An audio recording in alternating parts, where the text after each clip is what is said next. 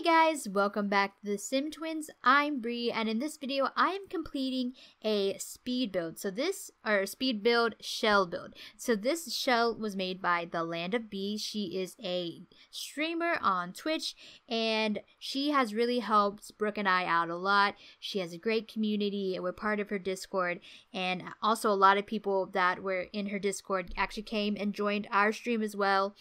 And so we have a lot of fun, and we're just really thankful to her. And she did this shell build as a fun little thing for the community to do. And I decided that I wanted to try and tackle it because I cannot build shells to save the life of me, but I can sort of furnish them. And although I would say like this furnishing is like not the best, but you know, it's pretty good. But I did this on stream the other night last week, and we have been streaming for a little over a month now, and we are affiliates now, so that's pretty great.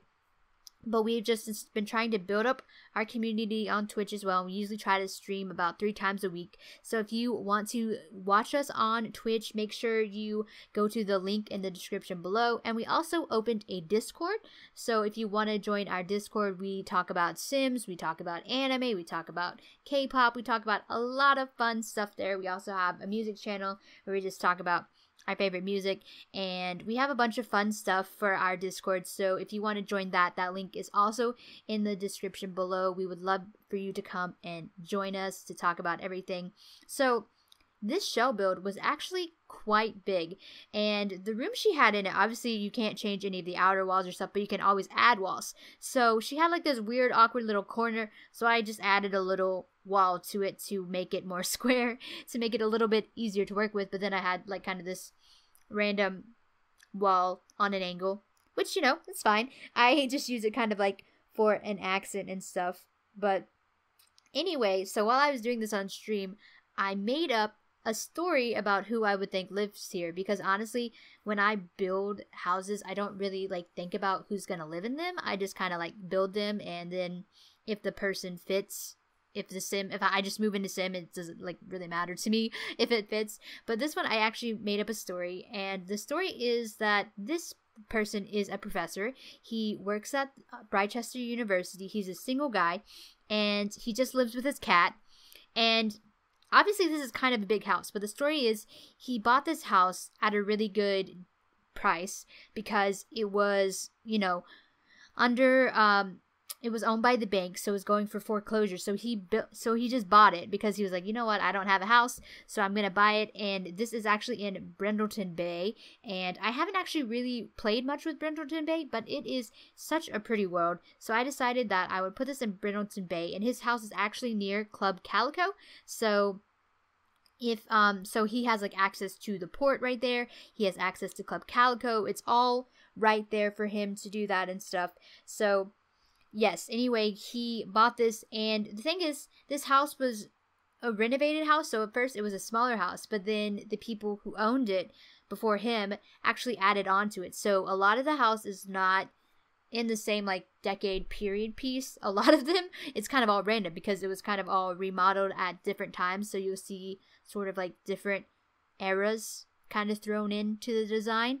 But I'm not too good at picking out, okay, like this was definitely this era design or this was that era design. So, you know, if it's not correct, you know, don't ask what era this is, because I'm not really sure. I'm not a design expert whatsoever. But anyway, so he bought this house. It was already remodeled. That's why it looks a little different. But another thing about him is he is an avid traveler. He loves going to Selva Dorada. So he brought back pieces from Selva Dorada. He brought like a nice kitchen table you'll see a little bit later. And he bought a nice end table. And so he just kind of has like a bunch of like tchotchkes. And in this corner, I did find some pots that he had bought back from Selva Dorada. And I found this like other plant that like had the sunflowers in it, and I was like, man, this works perfectly in this pot. So I kind of put it in there and did like a 2-for-1 little thing in there. And then he also is a big art lover, so I tried to add a bunch of art pieces in his house on the walls, because I always feel that houses look weird when they're bare and they don't have anything on the walls.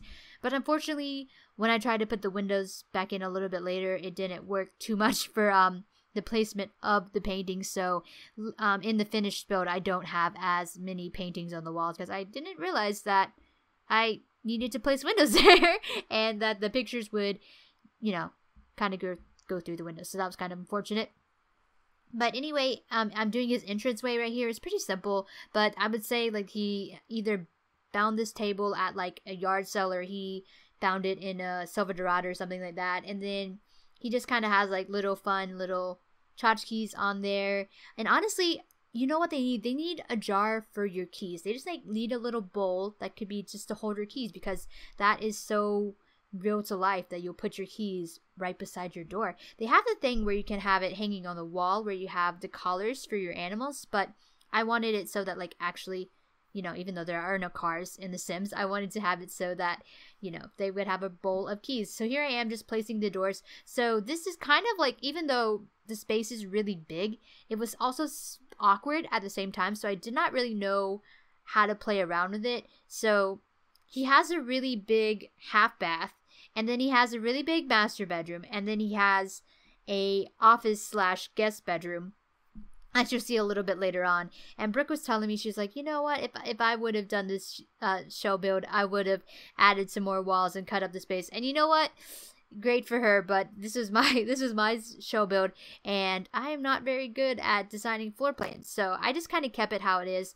But I did like how my favorite part of the house, I think, is this kitchen and eat in dining room area, because I thought it was just really open concept and it seemed really nice, and I just liked everything how I designed it.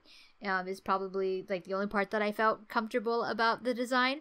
And then I really loved the lights that I put in the house. They're kind of these industrial looking lights, and they actually came with fitness stuff. So you'll see later on that I do put them in a lot of the other rooms. Honestly, the lighting was kind of the hardest for me, because I was like, why is it so dark in this house? But then later on I realized, oh wait, I have no windows in this house, because yeah, I've decided, I was trying to do this thing because I was watching one of Deligracy's builds, and she said that she puts everything in her house first and then she puts her windows, so then she knows that she won't have anything weird in the way of her windows. And I tried to do that, but in the end I still had weird things in front of my windows, so I had to reshuffle things around. But anyway, out of his kitchen there is a back door leading out to another porch back here, and this way he can have direct access, because if you're like actually looking in the game down below, you can see that there is a pathway to the water, and that's where there's like boats and stuff. So he lives like right on the bay, so he can like, I feel like he would have a boat, and maybe, I know he has a cat, and cats don't like water, so he can't take his cat on the boat with him, but he just goes on the boat by himself. But anyway, that dining table was from the pack with Silver Dorado, and that's what I'm saying, like he found that when he went to Silver Dorado, he bought it and brought it home to his house because he thought it would be pretty. And I tried to like mix the woods quite a lot. Like a lot of the flooring is pretty dark, but a lot of his furniture is more of a lighter type wood.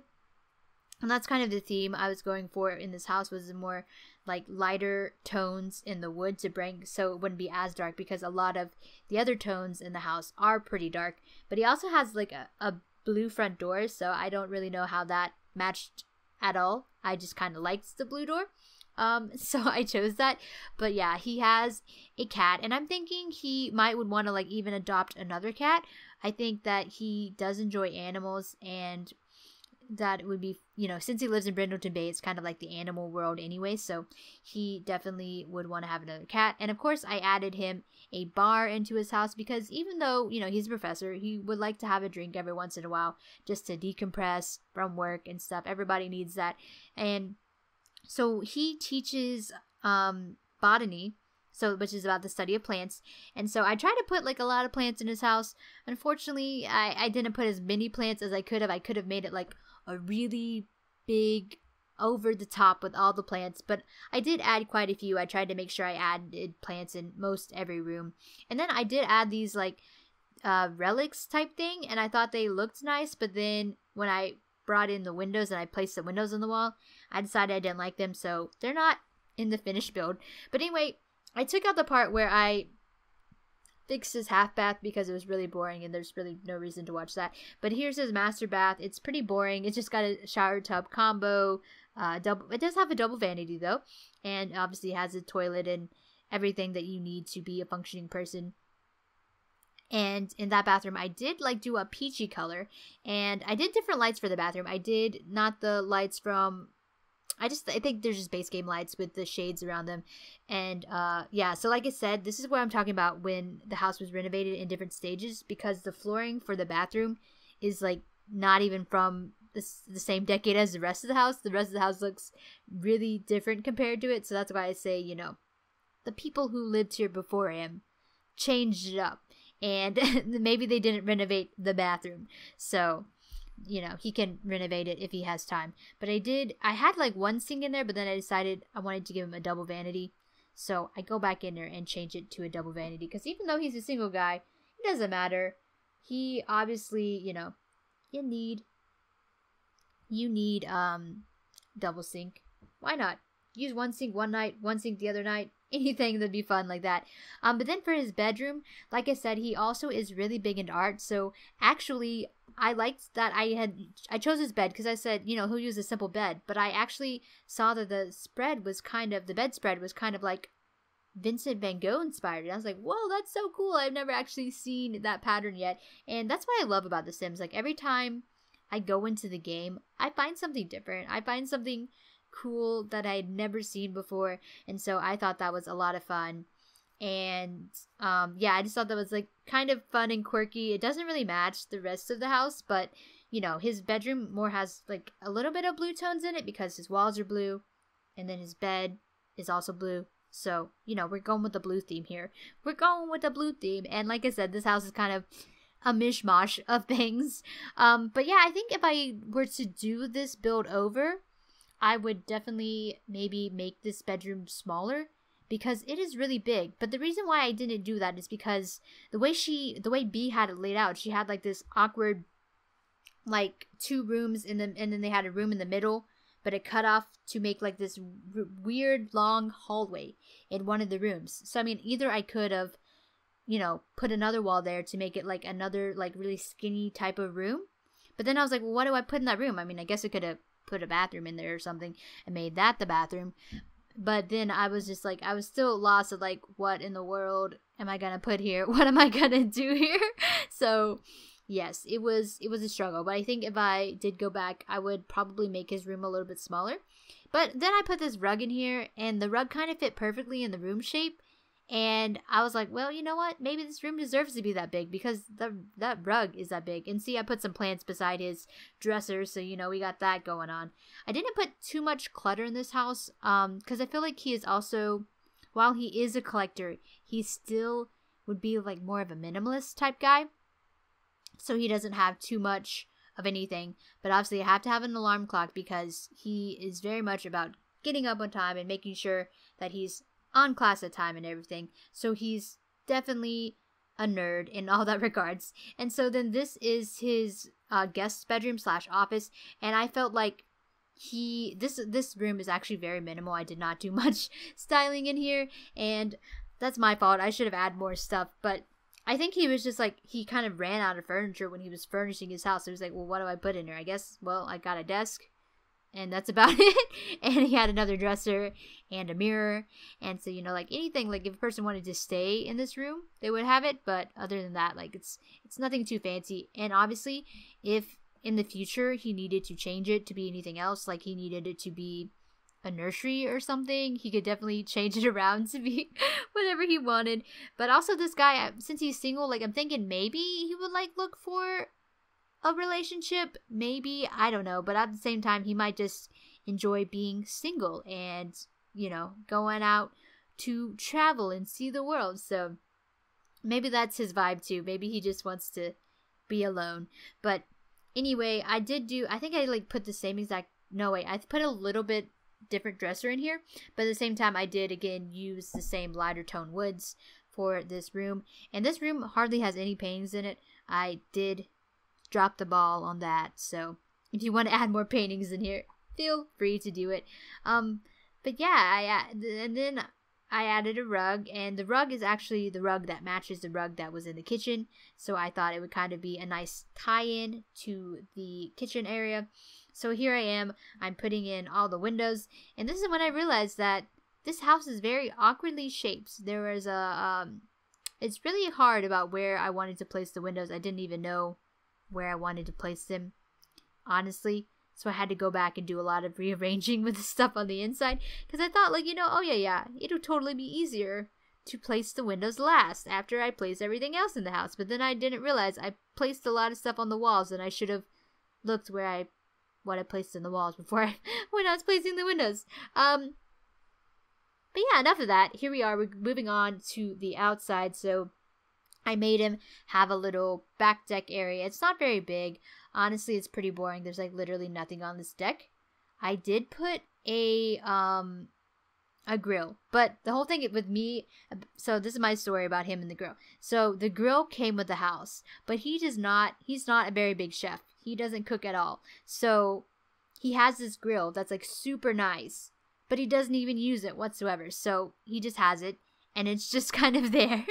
It's just kind of there for him, and he might have barbecues, but I don't know. It's really like he just has it, and he's never actually tried to use it. And I feel like if he tried to use it, he would have to call the fire department, because he might start a fire. But anyway, here I am just adding lights to the outside, because every good house needs lights to see in the dark. Yeah, the outside is seriously underwhelming. I do apologize for anybody that is like a super good landscaper. I am not good whatsoever. I am very bad at landscaping. I will admit it, and I will not be afraid to admit it, because I am bad. I'm just very bad at it. But yeah, I'm just like working on the front porch and stuff, and I do put a chair out on this front porch. I put a bench, and then you don't see it, but in the final build, I do have some plants out front to make it look a little bit nice. So yeah, there's that. And then I did put this really cute little cat hedge, because I was like, oh my gosh, he loves cats. So I put a little cat hedge. But here I am. I did fence in his backyard. So if this if he was to like have a dog, he would totally be able to have place to put it, because it has a fenced in yard. So he could totally have a dog in the neighborhood and stuff like that. And then also, since he's a botanist, he really likes growing plants. So I did give him some planter boxes, and as well as a bee box, because, you know, if you have planters, you might as well have a bee box right there to, you know, pollinate your plants. Pollinate your plants and do that and stuff like that. And then also he has a clothesline, which you can find in the debug menu. It took me forever to find it, but I did put a clothesline out here, even though I do not have laundry day. So it's just there for purely aesthetics. It's purely there for aesthetics. And also my terrain painting skills are dismal, but fun.